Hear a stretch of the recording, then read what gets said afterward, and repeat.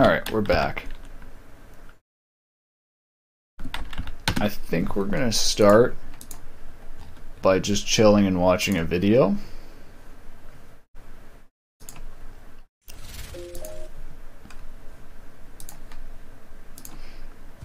Humans have existed for...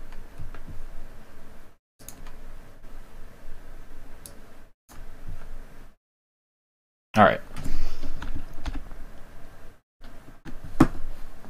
Oh, that is a blank screen. Hold on a second.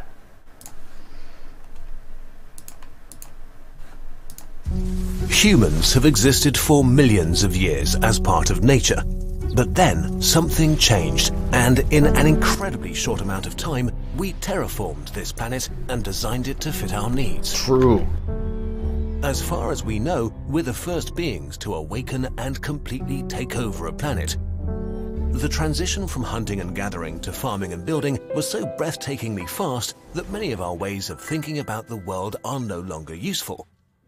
One of our most outdated ideas is that the most commonly used calendar in the world insists that we live in the year 2016. This distorts our view of our own history and makes it harder to understand who we are as a species, and just how far we've come in an incredibly short amount of time. So maybe it's time to choose a year zero for humanity. A year zero that truly represents us as a species and includes all cultures. A year zero that marks when we began building our own world on top of the old one.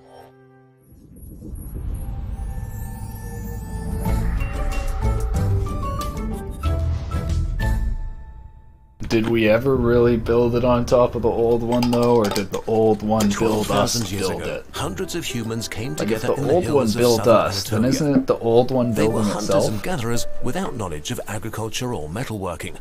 All they had were tools made of stone and wood. But they built humanity's first big construction project, 7,000 years before the pyramids were built in Egypt.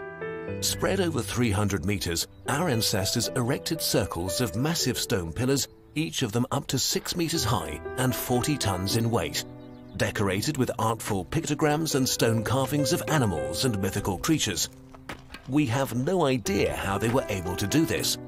It was probably a project of epic scale for the Stone Age, requiring a level of organization we didn't know early humans were capable of until we found this site. So, why did they build it?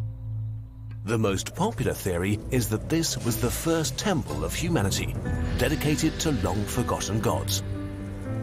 We only know that this construction project, the first of its kind, marks the beginning of a new era. It's in this area, around that time, that humans truly began to build their own world, which would make it a fitting milestone in our history for the start of our calendar. This moment in time is so distinct that scientist Cesare Iuliani proposed that humanity should switch to what he called the Holocene calendar by adding 10,000 years to our current Gregorian calendar.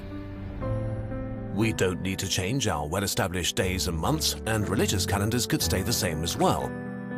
But for all official purposes, our current year would be the year 12,016 of the human era. This would drastically alter how we think about history and how it feels. Let's take a very brief look and move through our new history from our new year zero. 12,000 years ago saw the beginning of the first construction project kicking off our history. It would be in use for about 2,000 years. It took nearly a millennium until Jericho, probably the first city on Earth, was founded in the year 1000 after the start of the human era. Progress was still very, very slow at this point. Over the next 1,000 years, more and more permanent settlements appeared around the world, and more plants and animals were domesticated as agriculture spread. Evidence for trade over thousands of kilometers has been found from this period.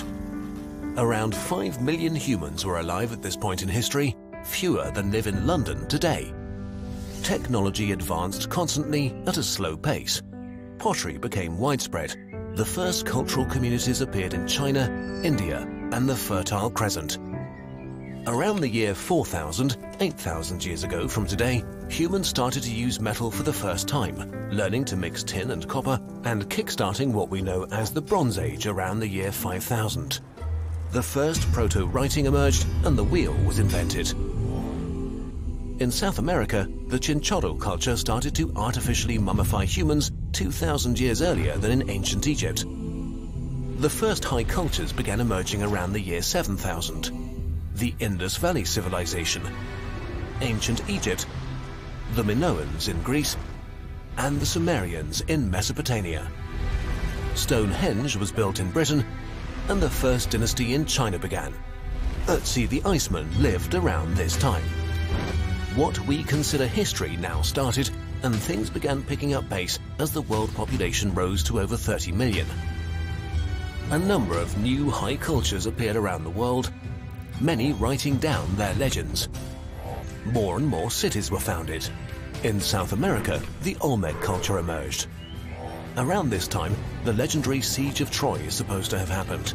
Soon after, in the Eastern Mediterranean and the Fertile Crescent, the Bronze Age ended in violence.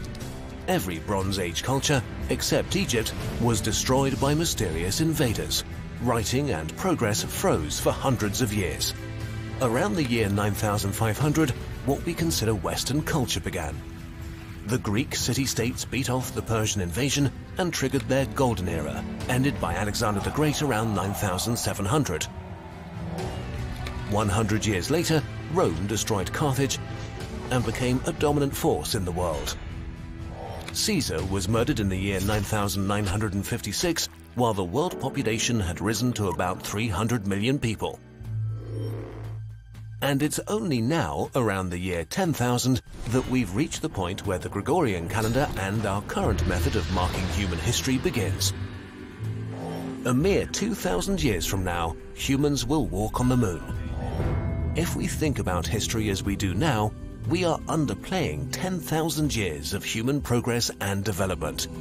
Including all of it in our calendar makes our past more impressive. It shows how progress became exponential with time, and it incorporates all humans from all cultures into our calendar. A new year zero for our history could reframe how we think of ourselves. As a building project that started 12,000 years ago, when for the first time our ancestors came together to carve a temple out of bedrock with tools made of stone, not knowing what they would set in motion, where it would lead us as a species. From building the first temple to ships flying beyond the sky. We've made a Kurzgesagt version of the Human Era calendar that you can buy here if you want. It's a calendar for Man, we ain't even a Type 0 civilization yet. It's for the year 12,017, the year we think we should be in right now. There are only a very limited amount available, but if we sell enough of them, we'll make this a regular thing and maybe produce more print products in the future. The calendar is illustrated and we put in a few fun facts. Also, as always, if you like what we do, please consider supporting us on Patreon or buying things we made. It really helps. Thanks, and have a happy 12,017. Oh my god, does that mean it's 12,020? Oof, 12,020's been a bad year. Oh man, I really want to watch another one of these videos, but no. Okay, so this is the image synthesizer. Take an image like this, I don't know what you call this. This is like a crow face. This is an actual picture of a crow. It will generate an image that follows the patterns in that image. So you can see here, if you set the quality to perfect, which is 0, it'll basically just copy and tile it exactly. But if you add little bits of error, like 0.2, it'll just start, you'll see it'll start mixing things that are alike together, and it actually tiles pretty well. So basically what it does is it takes a pattern and it generates a very similar pattern or image from that pattern that fits together. I think an actual really good way of visualizing this is this trellis. It's got very simple like 2D spheres or circles, and if you run this, for example, with pattern size 1, it gives you this. Almost looks like vines spreading to the right. If you increase the pattern size to 2, you can now see it gets a bit more of, it actually gets these sphere shapes, but you still have a bit of this vine shape. If you go to 3, you now have pretty much the sphere pattern, but you've got some errors here where it kind of makes mistakes. So it's a very interesting program, I think, an algorithm, because it shows how if you have it absolutely perfect like this, it just copies the pattern absolutely perfectly. But if you add a little bit of error, you get this like still tiling pattern but with little changes throughout it, which I think is really good. So the whole idea is basically just to take an image you already have and generate a texture from it that you can use for graphics in games. And I actually forgot, I should show this on stream. I did a little shader the other day as a test after seeing this DLSS upscaling stuff.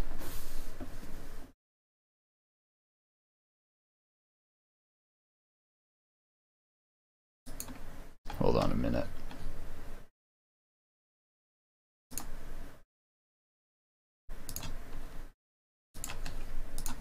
Alright, so seeing this stuff on DLSS from NVIDIA and like upscaling, I had seen stuff like this. Actually, I should show this as well. So this stuff from NVIDIA drives me absolutely crazy. Like all this hype around DLSS and the deep learning super sampling, it drives me fucking crazy because we've had this shit in emulators for years. This is called HQX, high quality scale filter. There's like I don't want to say, there's an endless number. There's like 20 different algorithms for doing upscaling like this, just like DLSS does. And in my opinion, these work even better. They're super fast, they're super consistent. So you can look here, takes a pixelated image, and it'll generate vector art from it. So this HQX is actually phenomenal, because like if you look at these rotated cubes, it like rounds them out perfectly. It's amazing. And like the circular shape here from the smiley face is insanely good. So like we have had this upscaling filter without deep learning or neural networks. And like this is actually designed to work on the CPU. So this is interesting. 8 pixels around the source pixel.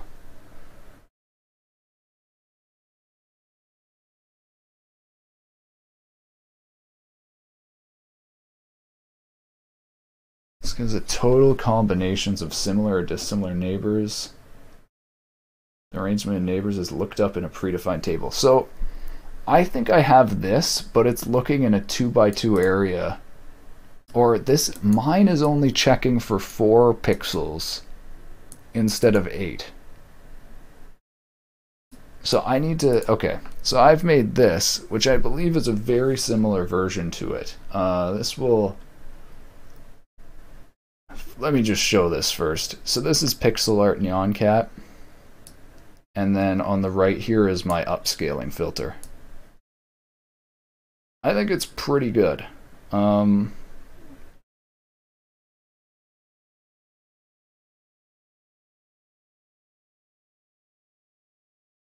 But the thing is if you look at the actual HQX here, it actually has, so this can only do diagonals. If you see, it's either flat 90-degree angle or a 45 diagonal degree angle like this. But in the actual HQX filter, you can see it actually has another angle in between those two angles, and that actually gives this nice roundness effect. So I made this just kind of quickly the other night, testing the idea, but I'm fairly certain I can make it better, or just search a few more pixels and end up getting a better line shape. Shapes are detected by checking for pixels of similar color according to threshold. So that's what I have. 2 to the 8 combinations of similar or dissimilar neighbors. Source pixel is compared to the color. Wait. Compared to... So this is actually different than how I'm doing it.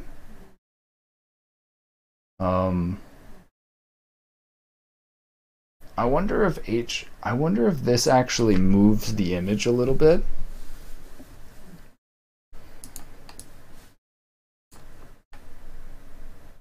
I'm really curious how comparing the source pixel works with this, because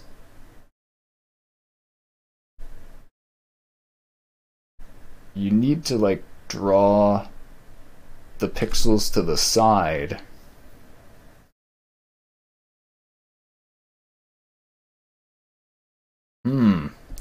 Yeah, so anyways, what I'm saying is this algorithm is like simple, but there's so much stuff I could do with this, like, or even improve on it.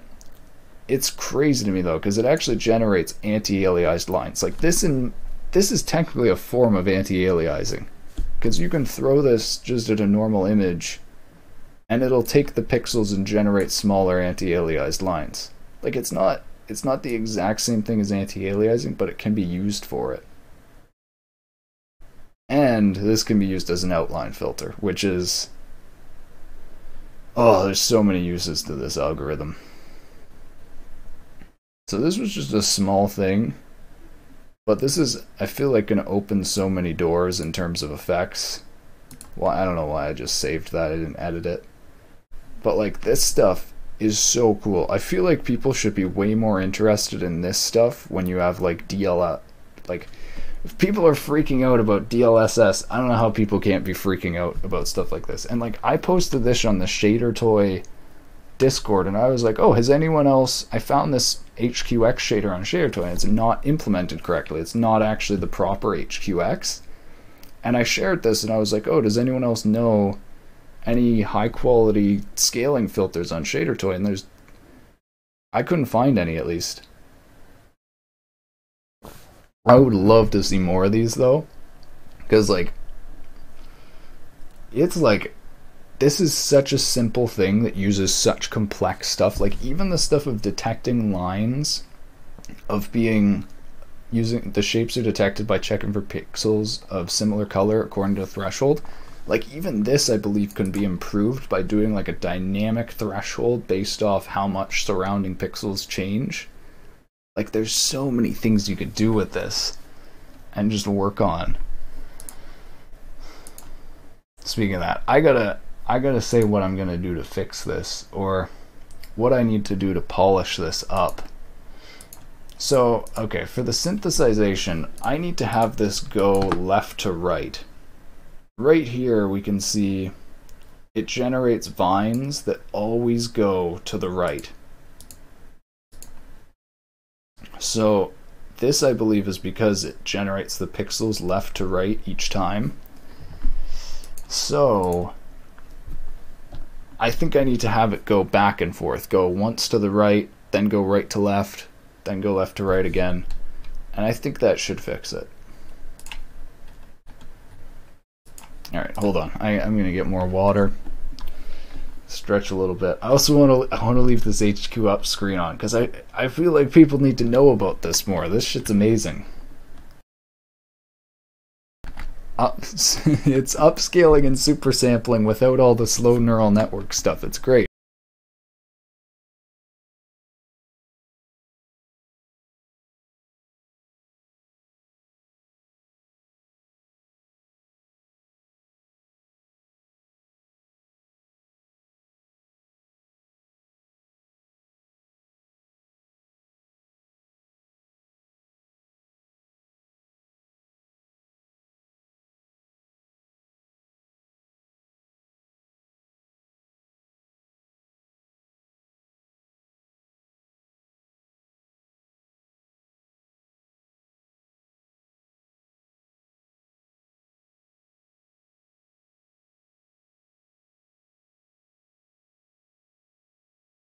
Hey you, hey Nomori, you're back.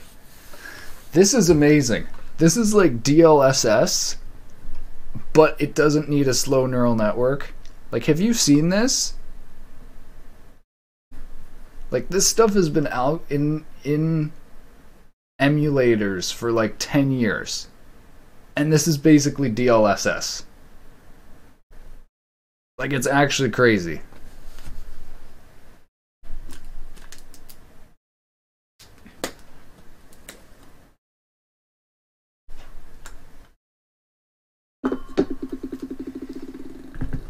But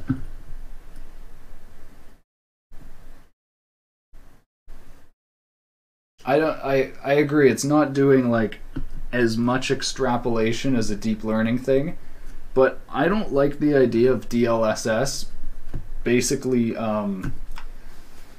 like, so here's what I like about this. This has a really predictable result. You know it's detecting lines, and you know how it's going to behave from detecting these solid shapes. I really don't like the idea of DLSS potentially adding features, like details, that were never designed to begin with. Like,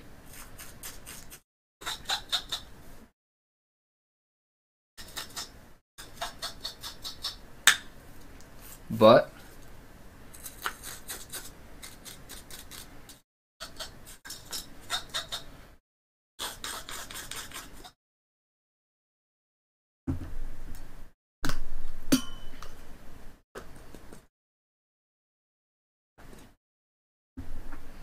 DLS look complex. I read some info about it. Yeah, like,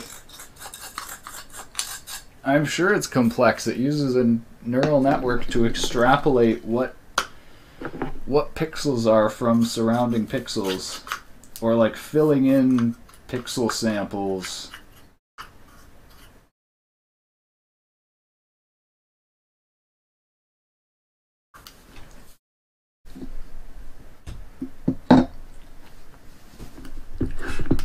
Like, that's almost what I'd argue I don't like about it, is it's so complex you don't know what DLSS is actually applying to the pixels on your screen. Whereas like something like this, this is great because you know exactly how it's going to affect your thing, and it's still going to give you a higher quality upscaled effect.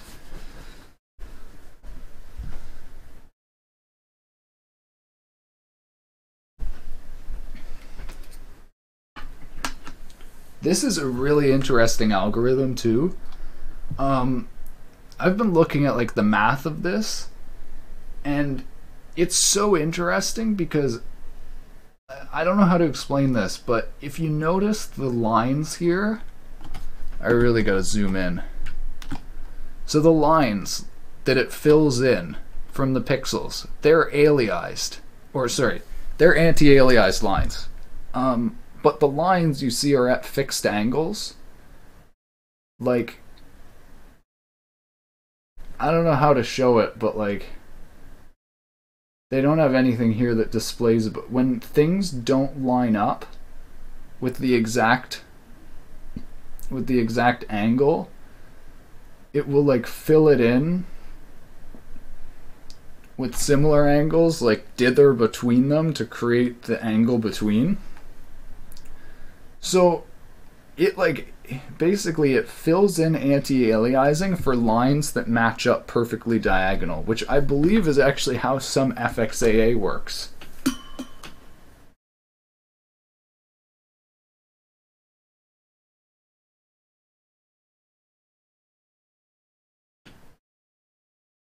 Question is, if this can exist and can predict good, why 2D denoiser does not exist? Yeah, this isn't a denoiser, that's the thing.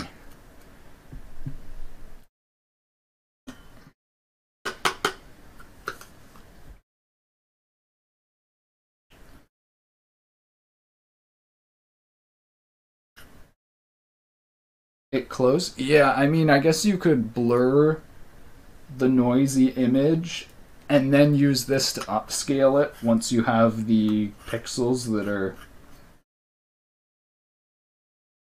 that are similar enough.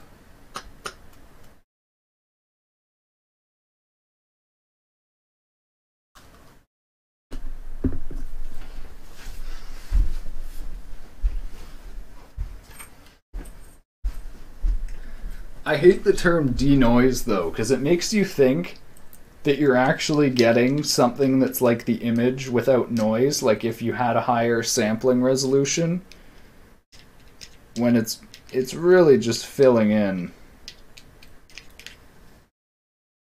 gaps. And like, I'm not saying this doesn't do that as well. That's exactly what this is doing. It's filling in gaps with lines, but you know exactly what those lines are and how they're doing.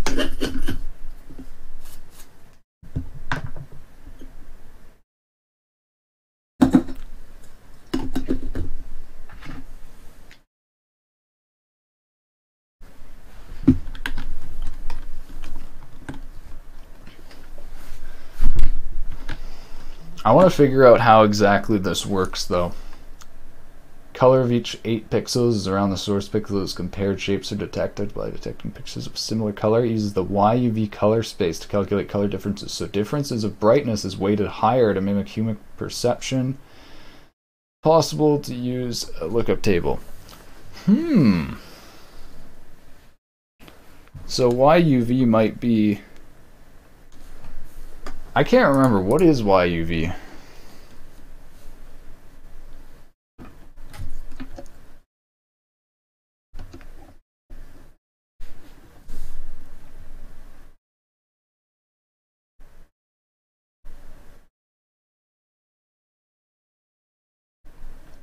Luma component Y, 2 chrominance values, blue and red.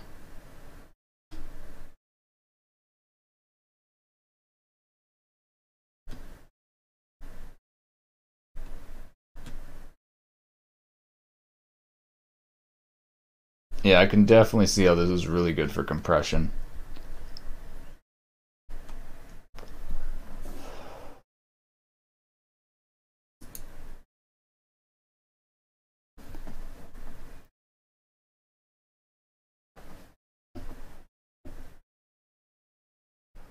What's the... Oh, here we go.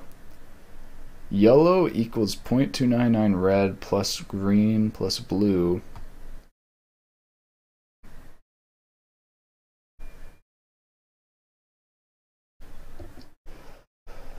Wow, that's a crazy algorithm. 298 times C, 409 times E. Talk about magic numbers.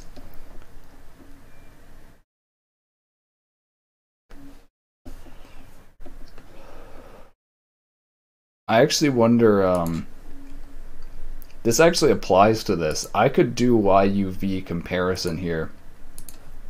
I don't think it would be worth it though.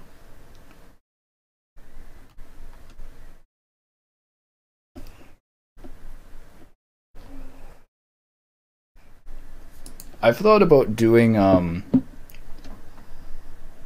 wavelet option for this, where it doesn't compare colors exactly, it actually compares like the wavelet difference values.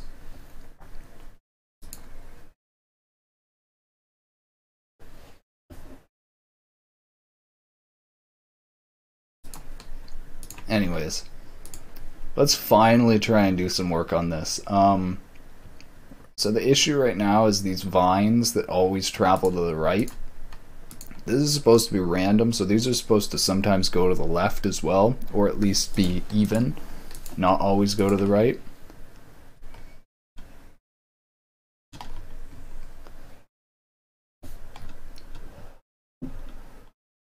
I'm fairly certain that this is caused by the scan lines going to the right each time.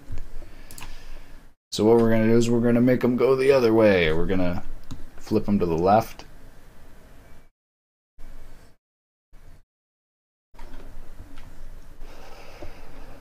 I don't know what to call that though. Maybe just flipped synth deer.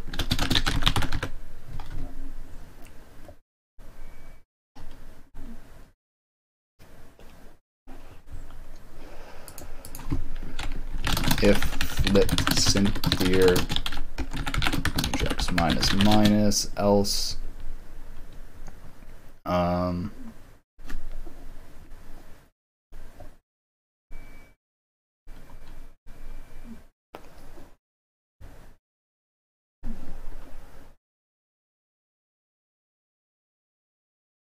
I actually need to check.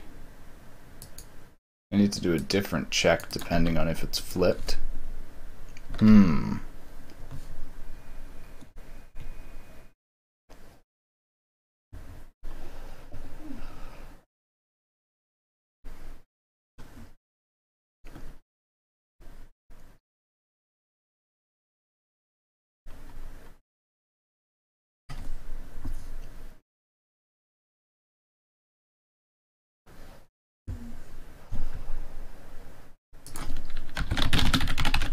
This isn't very efficient, but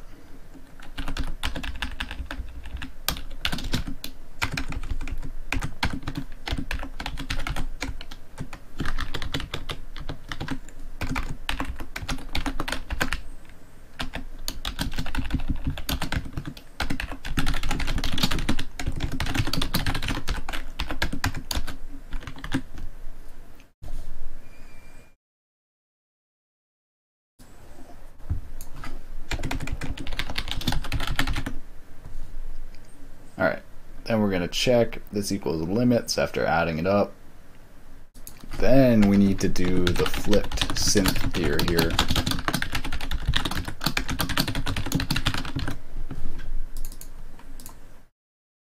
And then depending on if it's flipped, actually we don't need to change the image X. Or do we?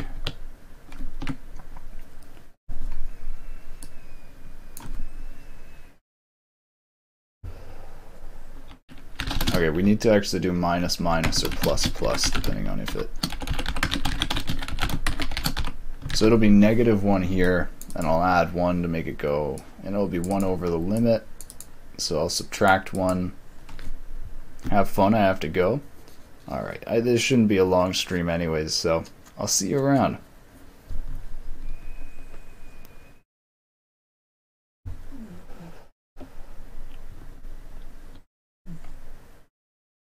I was saying before, I find this polishing stuff more boring than the actual, like...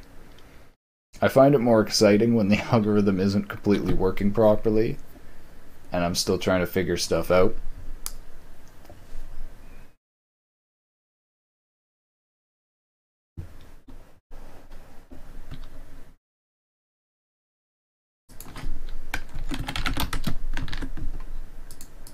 Okay. And then, if it's doing seam passes, I'm going to reset the flipped synth here. Actually, just anytime finishes here, I'm going to reset the flipped synth here. So hopefully this will work now. I'm not completely certain.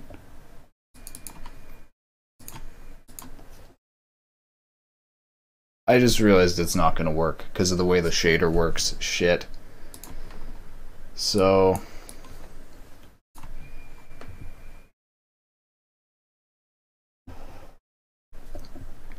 the way this works is it checks...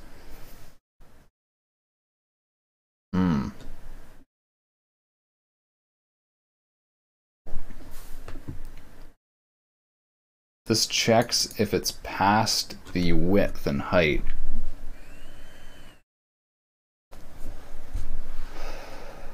So the way it works is while adding, I have to check if it's bigger or smaller than. I would need to add some custom shader pass just for flipping the lines. Oof.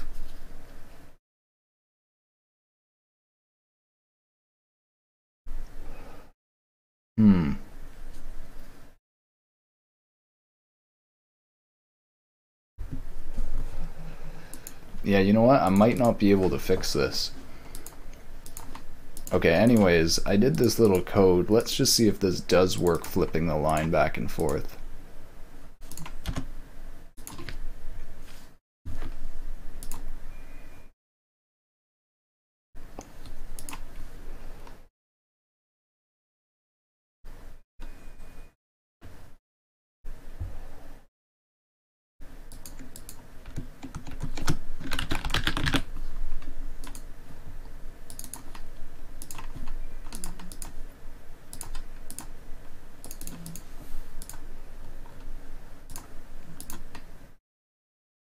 Yep, it's definitely going back and forth. Hold on, let me load up a big one.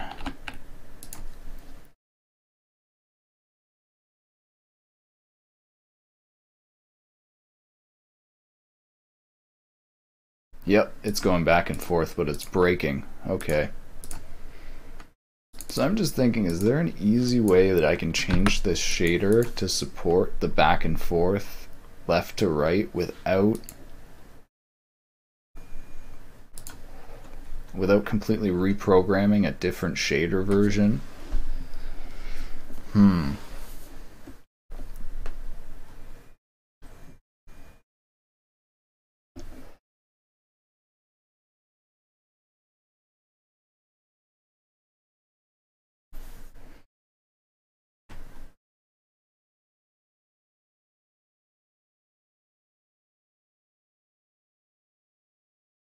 Yeah, bigger than or equal to... No, wait, that's not...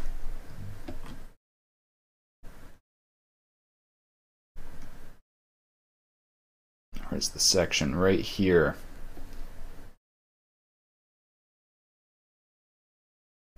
And X.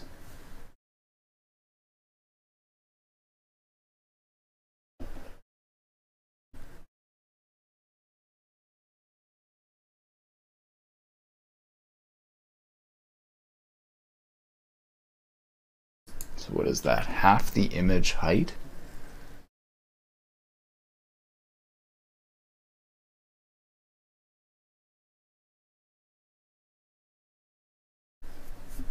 I'm trying to figure out what this is doing here.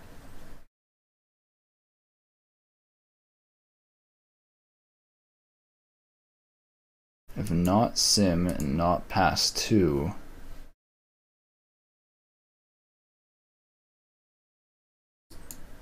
ly is 0, then it does half of the image width.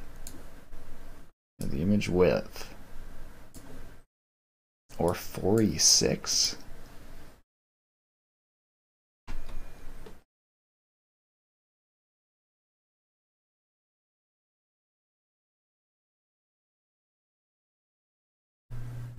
Wait a minute, hold on. Index isn't even used here. Oh, wait. It is right here.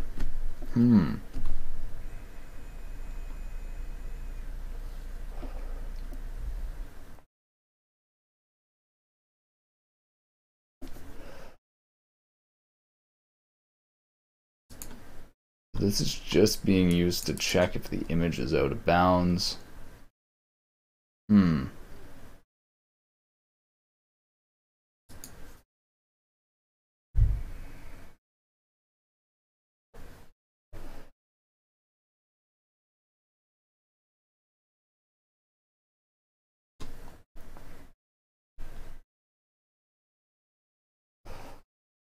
This should just be MAX then, I guess? I'm not sure.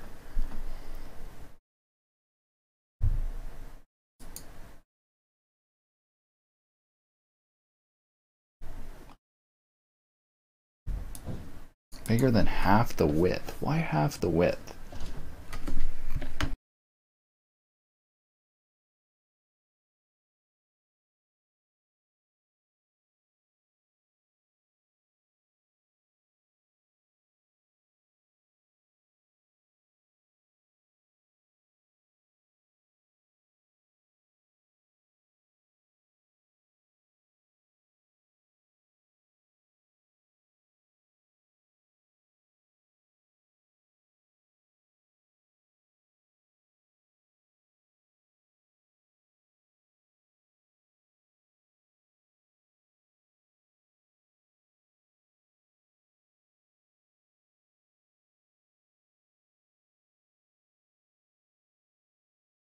What if I make this not 0.5?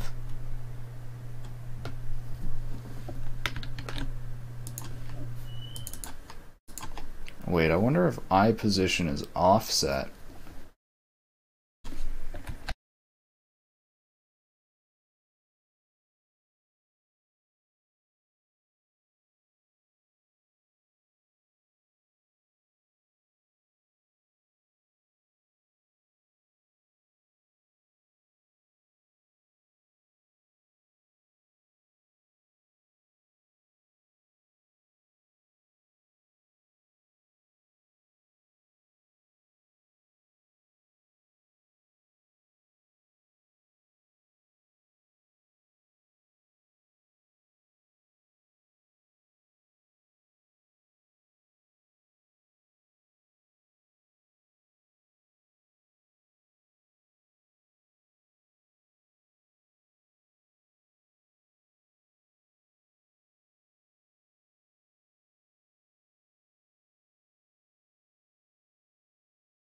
Yeah, I don't think I need the bigger than X there.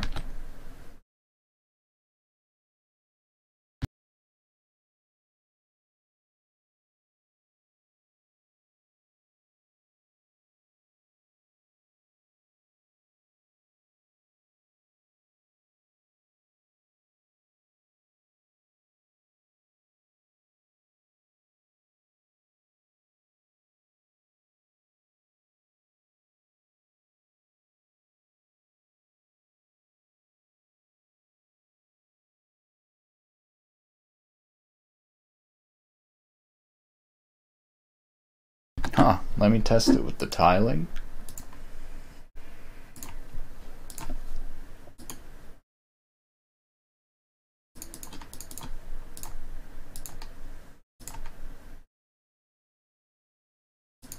Okay, it looks like everything is still good.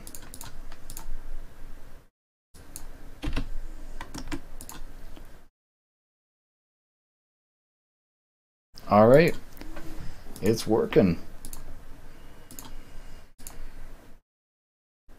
Okay, so that didn't work. I'm not going to be able to fix the way it goes side to side. That's kind of disappointing. But that's the way it goes. Or that's the thing, I could fix it, but it's an insane amount of work to fix a very tiny thing that's not even really an issue. Like, it's one of those things that's a bug, but also a feature. Like, it doesn't really matter if it goes left to right, and if it actually does go to right every time, that means you can control it, and it also means that you can go, hey, I want to, like, if you know it goes right each time. Whoa, whoa, whoa, what just happened there? Why did it generate noisy the first time? That looks broken. That actually looks broken.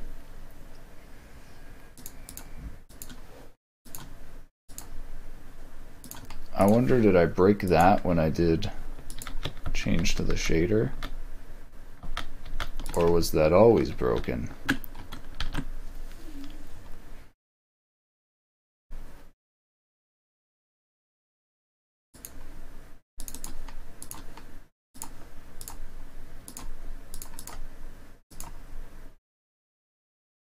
No, I guess that's always broken. That's really interesting. Why does it... Oh, it's the synthesized tiling. It wrapping around. Hold on though, does this actually repeat?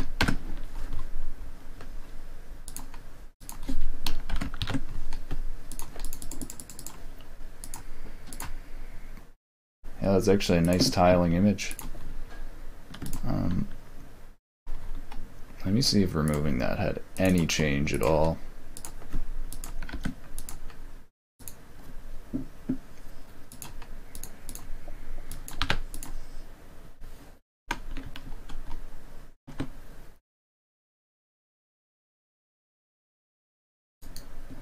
That's actually really cool. Just the really simple patterns like this, but they are tiling. Okay, well, that means I can just remove this code. I think I should work on optimizing now. Although I'm not sure, it's like...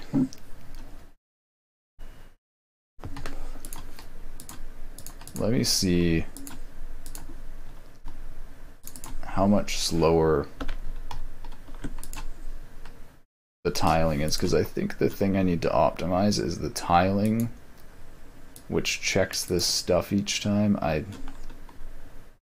This is the main part I think I can optimize, is I can take some of these if statements outside of the loop. But at the same time, I don't think it'll have that much benefit because pixels are still batched together.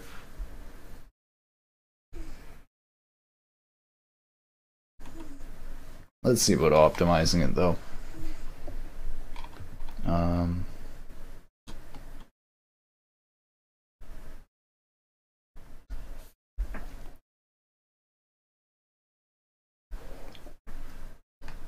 So we just need to check X right here. We can actually check, because the source position.y isn't going to get offset, it's just going across the Y.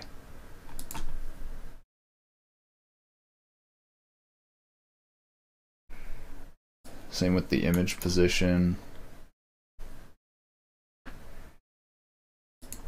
So let's actually see about optimizing this now. I'm going to use a big image like this to check.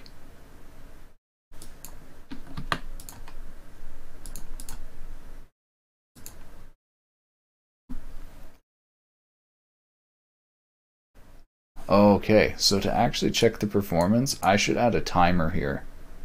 And it's also pretty consistent. So I think I'm going to look at adding like an estimated time to finish.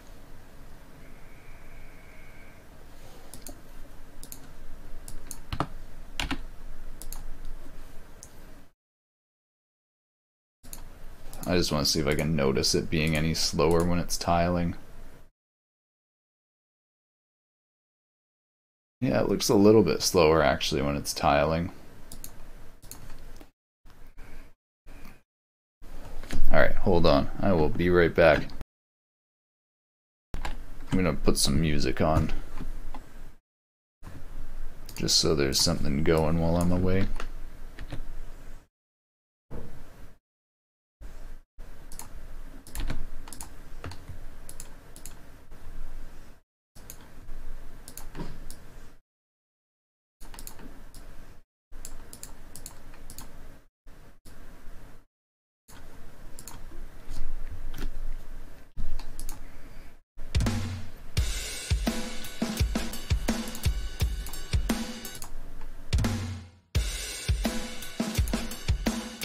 That's nice, clean drums.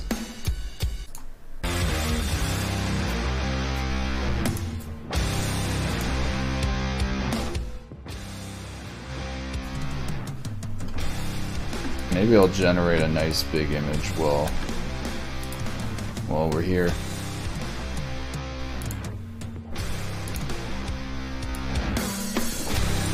Okay, there we go.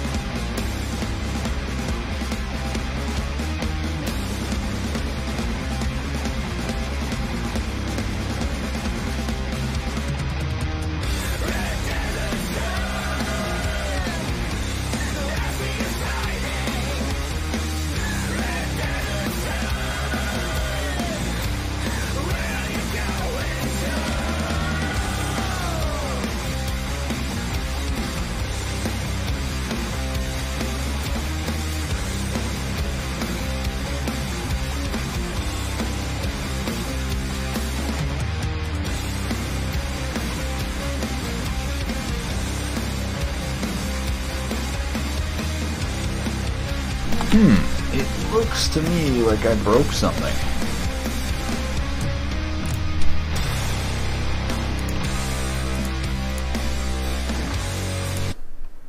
Huh. It looks like I broke something.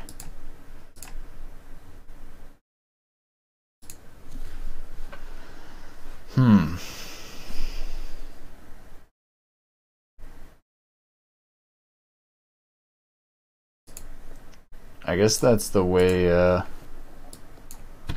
it's actually supposed to be, because it detects the edges as tiling. Alright, let me calculate the time to do the processing.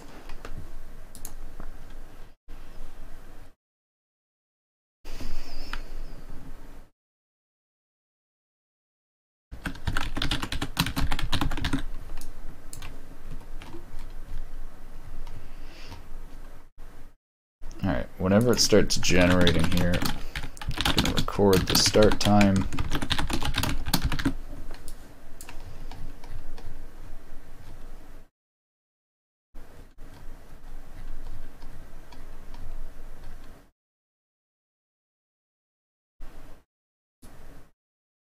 And then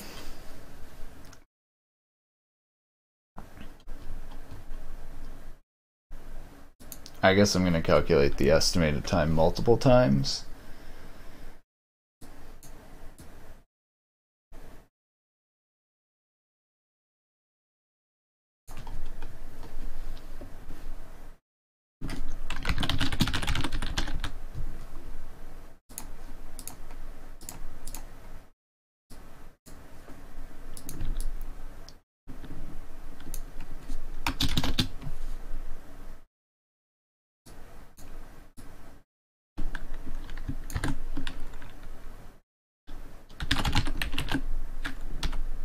I think I need this,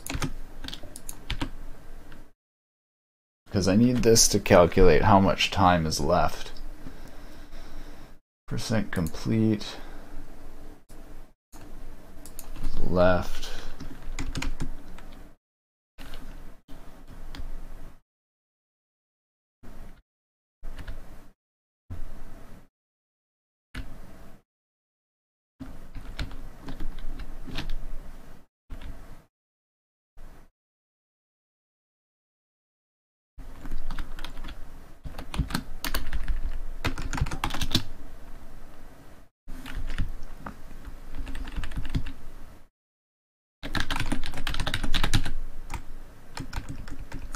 Alright, I should put this on multiple lines.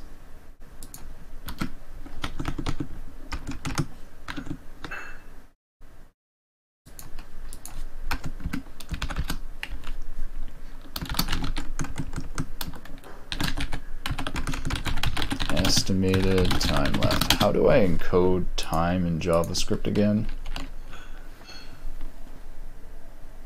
You know what? This kind of looks wrong as well.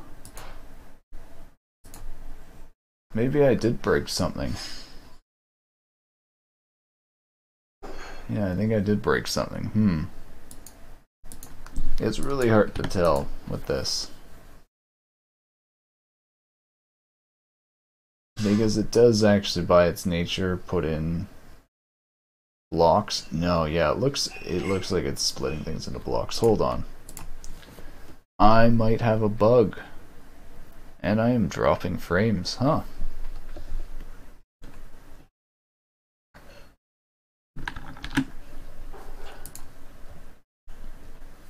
Alright, I'm gonna try undoing this.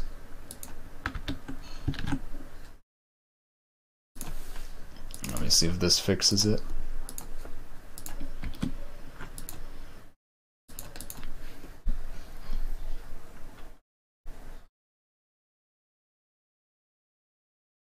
It looks like it did fix it.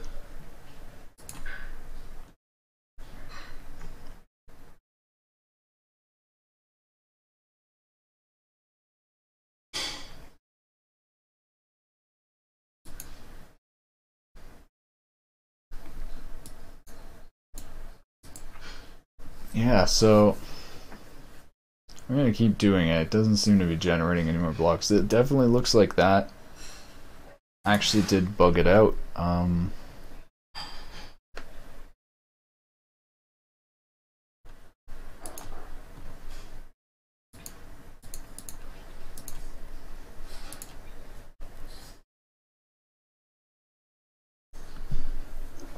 If not sim and not pass 2.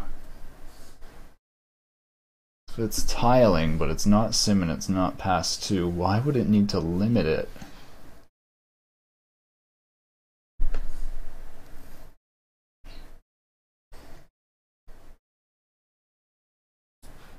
I think this is wrong. I think this is supposed to be 0?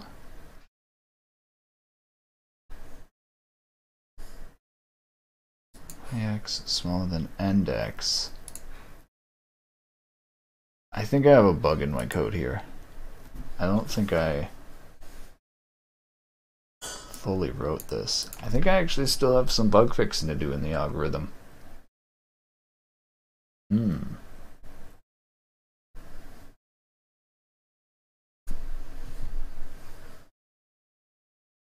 So let's start with this non-tiling first.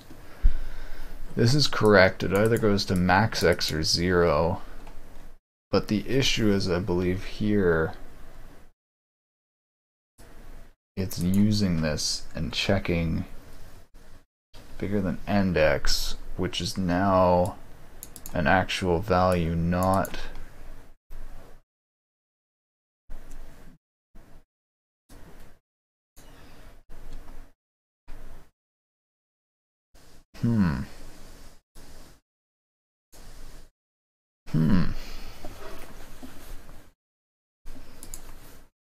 See, this doesn't make sense, because if it's tiling...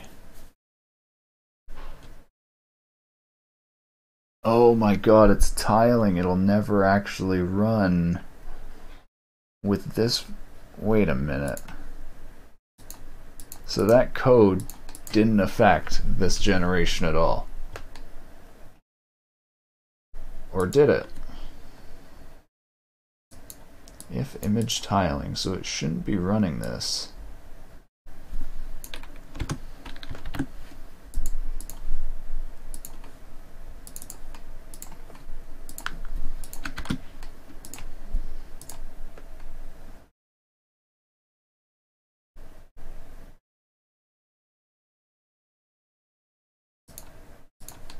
Yeah, so that didn't have any effect. So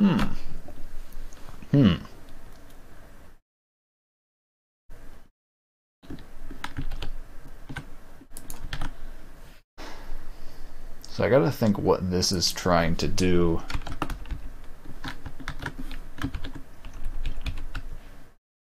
I feel like this is trying to go to the current pixel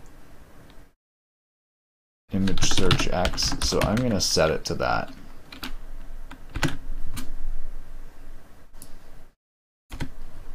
So this way it's bigger than the search pixel.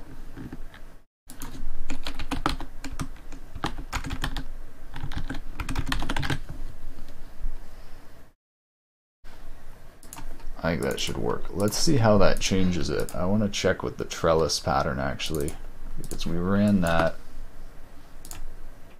just before with the tiling. Interesting. Okay, it actually generates a different pattern on this first time now. That's good. It's very nice. I think that's actually better.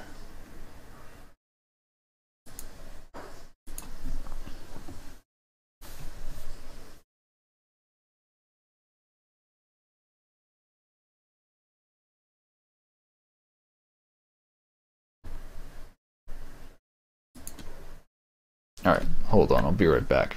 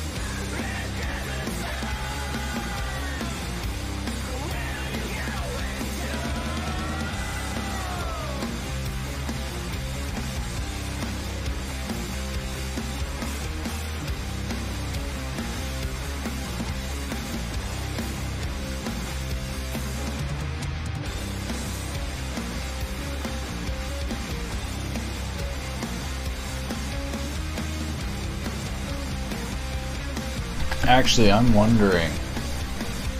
I think instead of updating this each time here,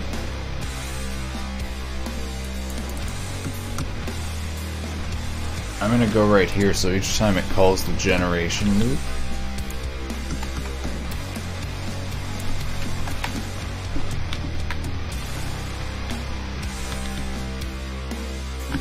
Or actually, maybe each time it finishes. Ah, whatever.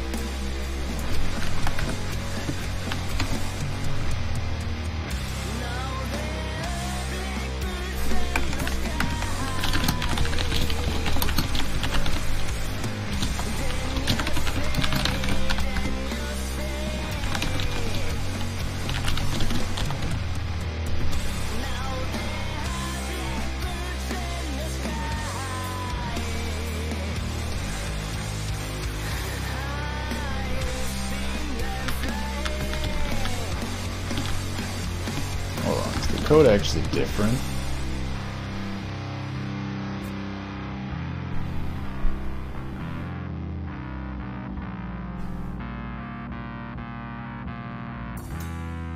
Ah, this isn't. Yeah, so I actually need to calculate a different progress value for each mode because they have different amounts of work to be done.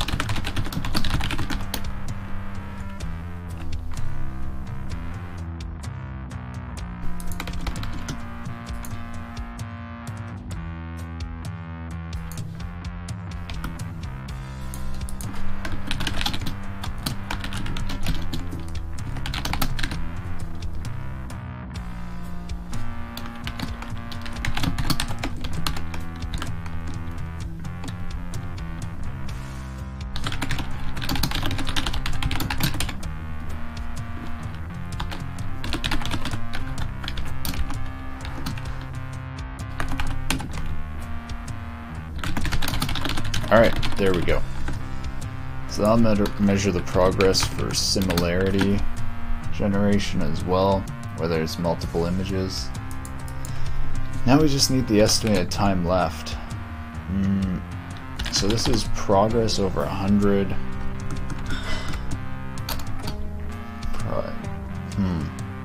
So we need to do the amount of progress left, 100 minus prog,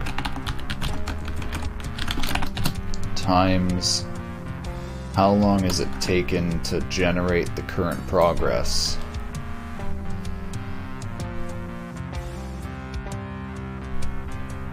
Or times the seconds per percent. That's actually what I mainly need to calculate first. So start time minus last time out. Let me actually calculate this itself. So this is the time passed. Divide that by the progress to get the number of progress per second.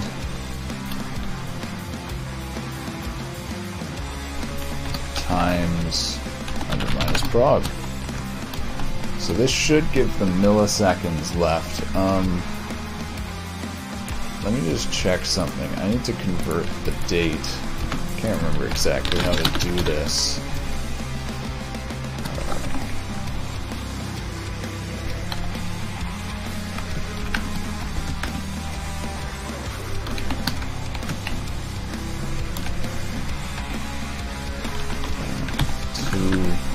I gotta look up how to do this.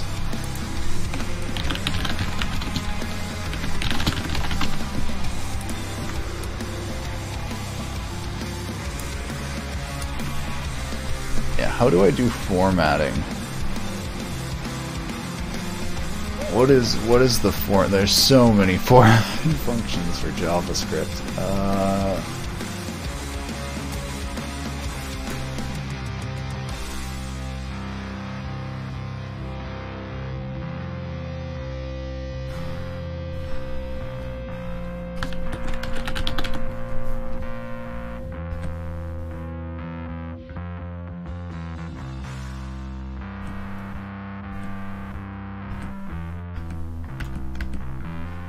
Wait, how do I do it with formatting? Do I have to do the formatting myself?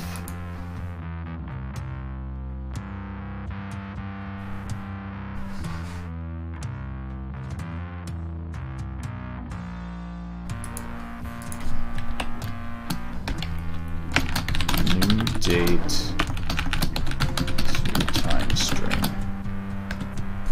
No, that's not what I want either.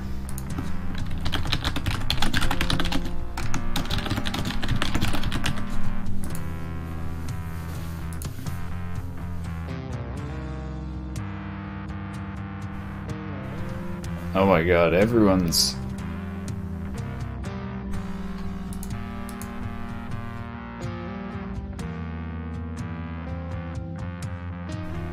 Wait, hold on, what is this? INTL? I've never seen this before. INTL object is the namespace of EMCI script internalization API, which provides the language sensitive string comparison, number formatting, time formatting. Wow. Okay. I guess I'm just going to be getting the hours and minutes in that then. Format it myself. I swear to God, there should be formatting in JavaScript.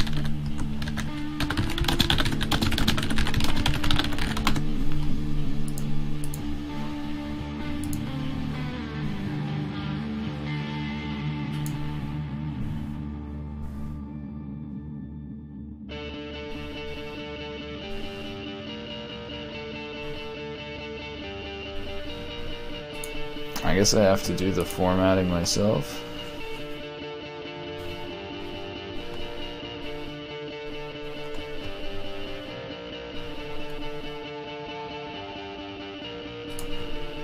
Yep, okay.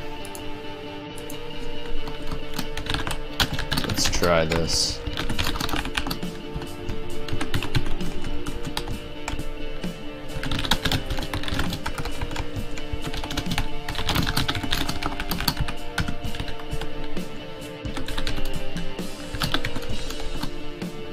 Wait, day is 3? What is... Does new date not take a UTC string?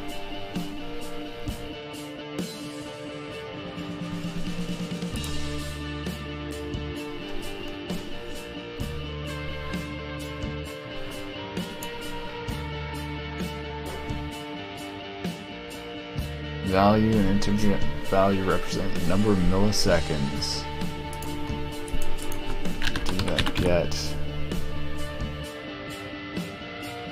Get UTC day. Wait, what?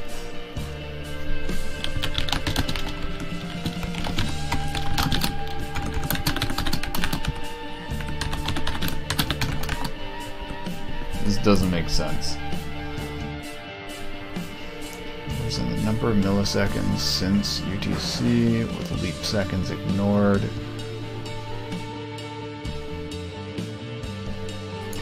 What?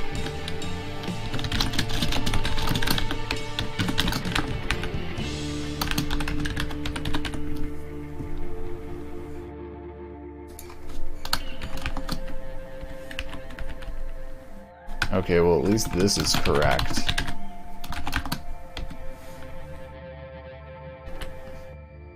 I don't know why the UTC day is 4. When it starts on January 1st, that doesn't make sense.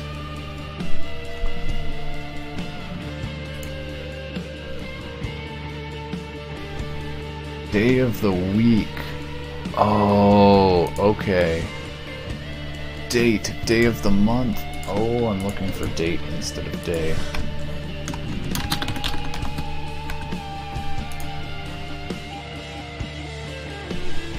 Between 1 and 31. Okay. There we go. That was what I'm looking for.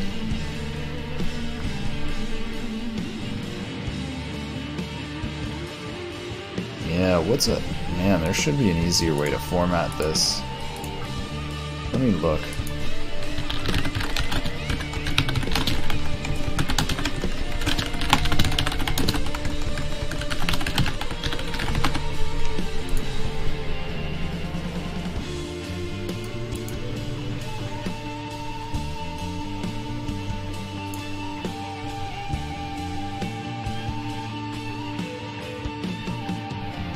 Oof, yeah, all of the solutions are just doing it itself. I'm really surprised about that. I thought JavaScript of all languages would have something for that.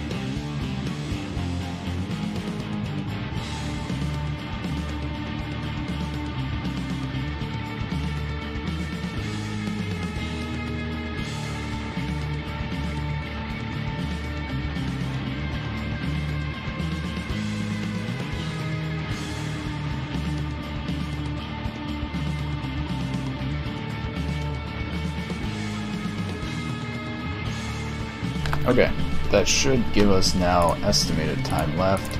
At the end I'm going to print out the amount of time it took to process.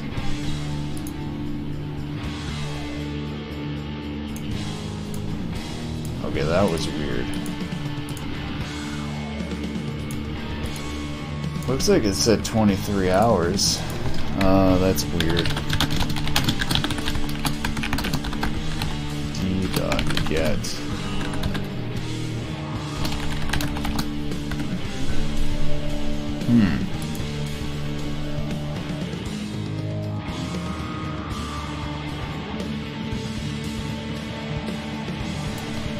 Why is hours 23?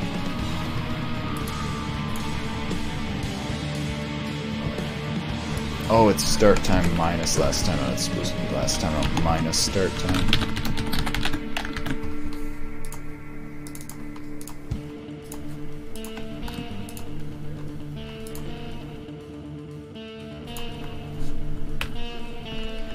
Oh yeah, and here,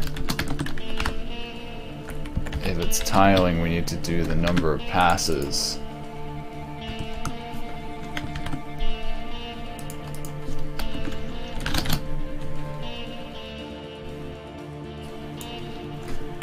So I'm actually going to need two variables. N scene passes. It's going to store the total number from the beginning. Where do we read that value? Right here. N scene passes equals. So that'll let us calculate the total progress.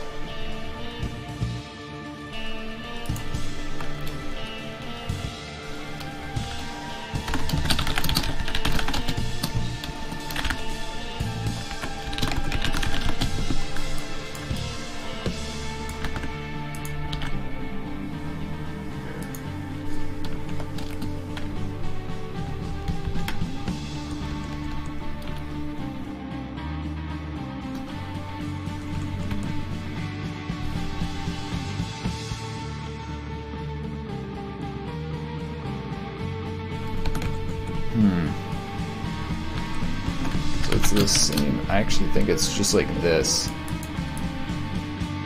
Except instead of divide by style images,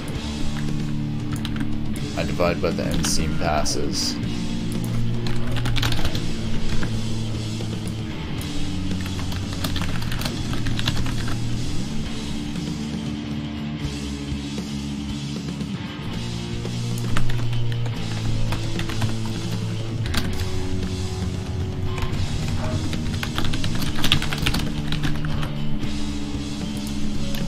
Oh, okay. I actually see. So I need to not... I need to do this the opposite way I was doing it before. Set image seam passes to 0. It's kind of confusing how I read into the one variable and then copy it over, but too lazy to refactor that. And it works fine. It's the same optimization. So, then what do I need to do here? When it does image seam passes, I need to check if image seam passes is smaller than end seam passes. Then if it is, we do image seam passes plus plus. Okay. There we go.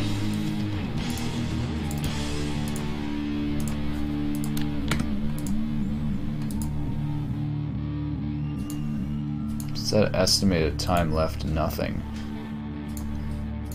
Oh, a second. Okay. That's actually really good. So at the least I gotta have it output seconds, because otherwise it won't output anything.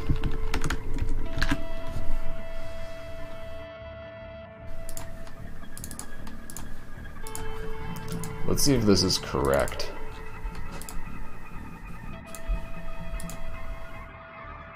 10 seconds. 7, 6, 5, 4, 3, 2, 1. Okay. Looks like it's an accurate prediction of how much time it takes.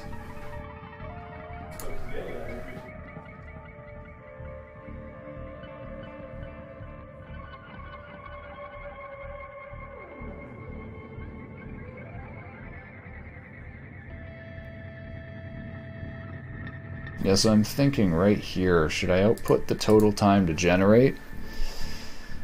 I think I should. I'm just thinking, where would I output it? Probably, okay, actually I can do this easily, right here. BR generated in, okay. I'm gonna create my own date time formatting so that I don't need to do the same thing every single time.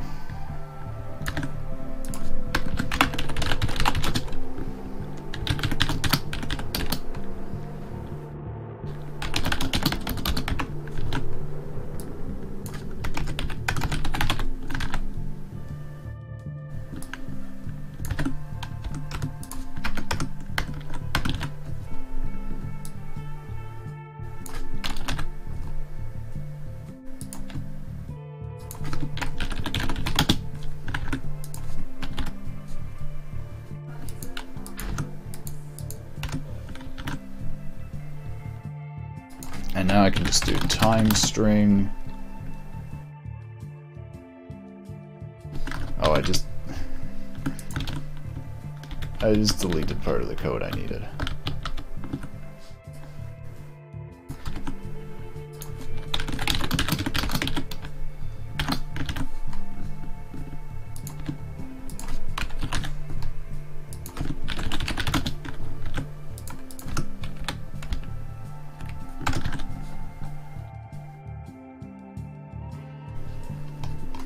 Alright, and then down here, when it's finished,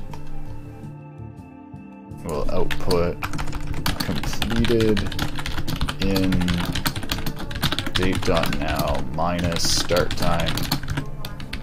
Boom.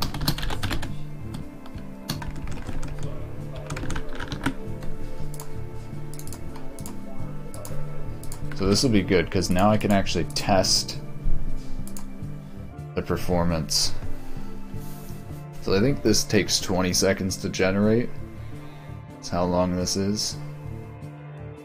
Actually, maybe 16 seconds from what I saw. Completed in 14 seconds. That was actually pretty quick. So let's see how much slower it makes it doing a pattern size of 10.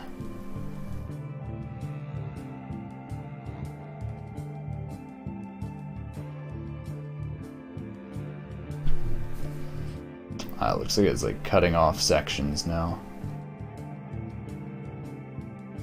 16 seconds, so it didn't even make it that much slower. Now let's try it with synthesized and source tiling. See how much slower that makes it, because now if the if statements that I'm looking at optimizing are actually that much slower, then this should be a lot slower.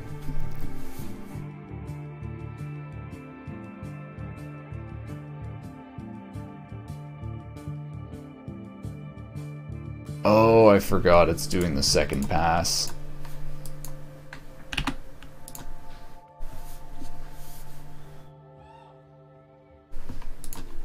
So that was actually incorrect. I didn't calculate the seam passes correctly here.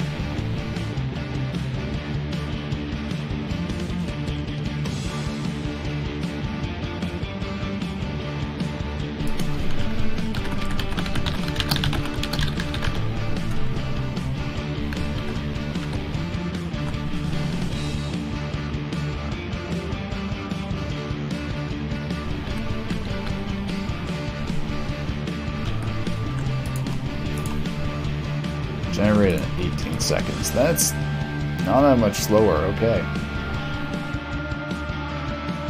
Let's just try taking those off just to test again. It actually does look a bit faster here. Might be worth optimizing.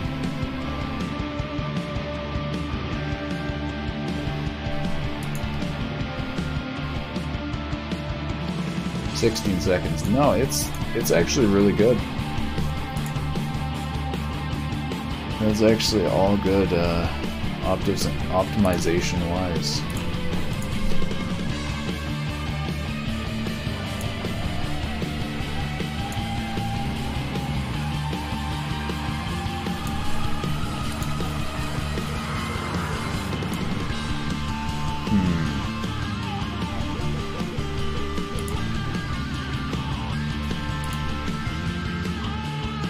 I'm just curious, the time left went up to like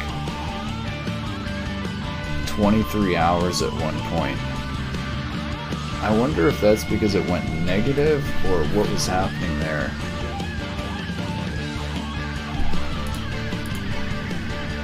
Alright, let's see if the tiling works properly.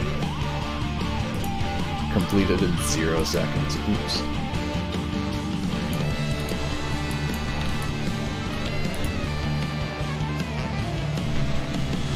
So the progress is correct this time.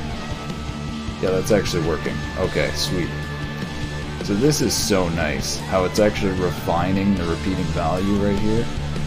I'm going to open this up and look at paint, because this should be...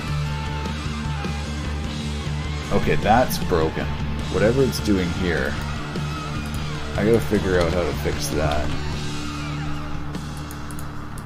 That looks like it's actually learning to repeat JPEG patterns from the image.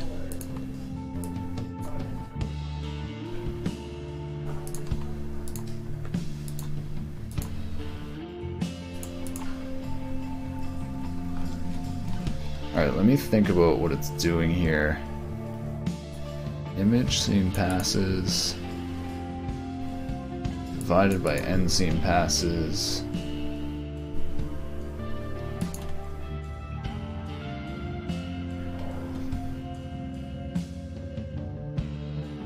Smaller than end seam passes plus plus. This is weird because it should never be. This should never be negative.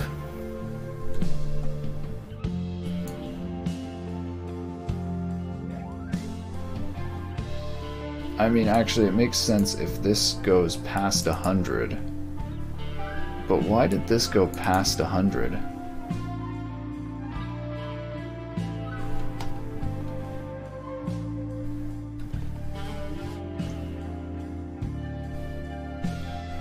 Why did this go past 100? Let's try looking at this again, but with 1.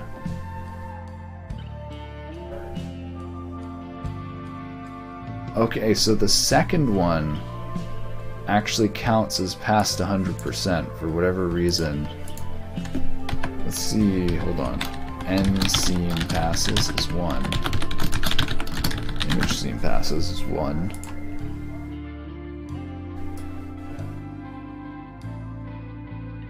I just realized I should set N seam passes to 0 whenever it's not being run, just so that this isn't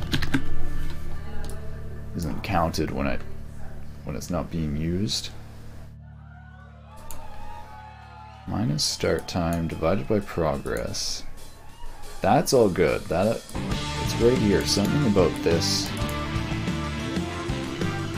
Why could image seam passes be 1 and it's not done yet?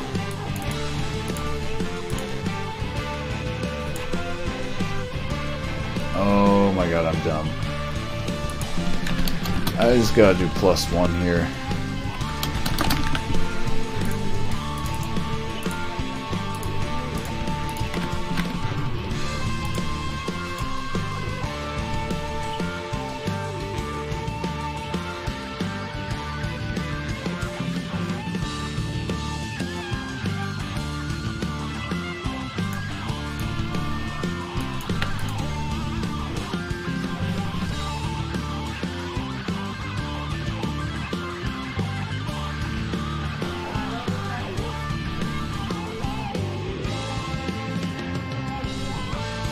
It just turns it into a repeating pattern. Sweet. Okay.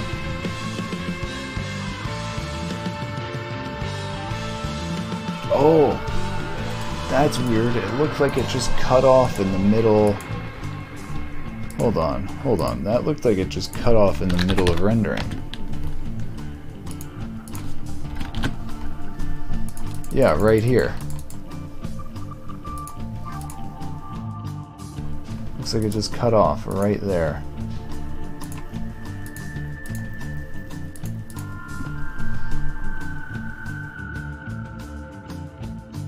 Goes down. 1, 2, 3, 4.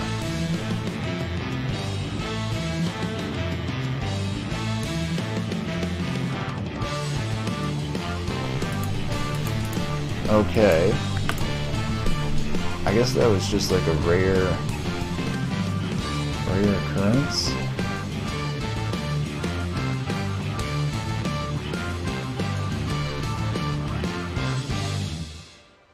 Yeah, okay. This is confusing. I just realized I'm gonna change this to 1 as default instead of 0. Actually, the default is 1, never mind. But how I added +1 here.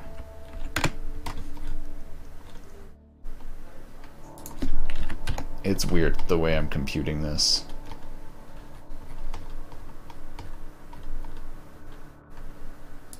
So this is going to be max 1.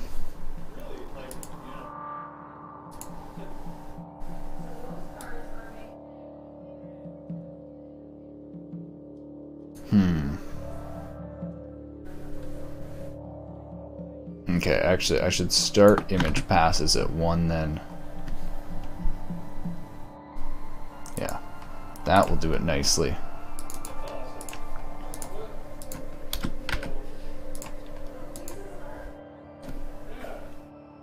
Okay, that's weird. It just started at 100%. That's broken.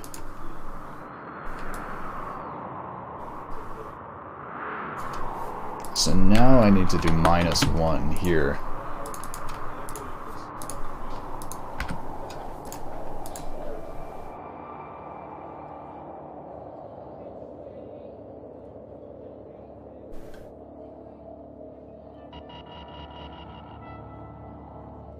Oh, that's wrong.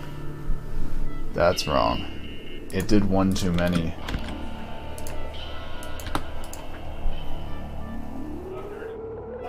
So this should just do one right here. No, but it's doing two. Okay, that is broken.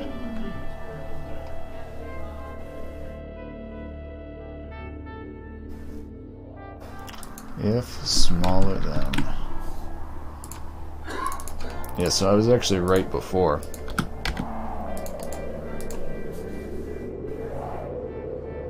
There we go. Perfect. Completed in 5 seconds.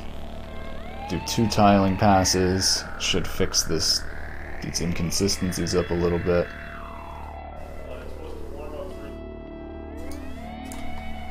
Complete in 9 seconds. Does it tile? It doesn't tile. Well, that kind of makes sense. It's a hard pattern to tile.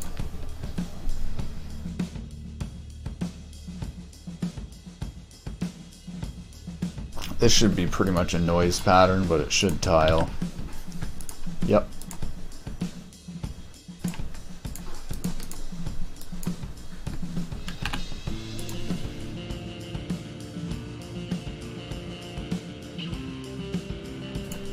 Oh.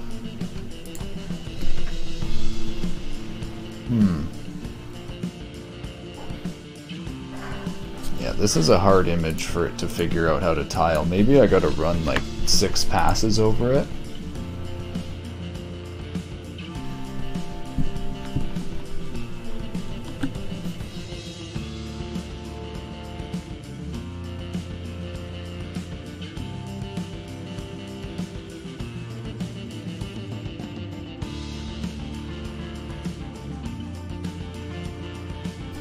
It's weird to me how it calculates this flat line on the edge. I feel like that's wrong. Let me go and look back at my this reference image.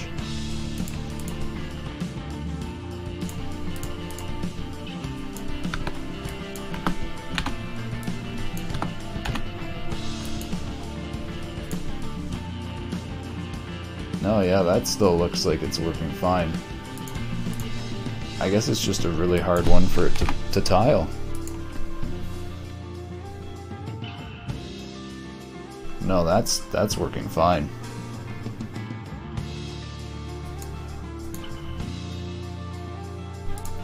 And like source tiling, yep, changes it.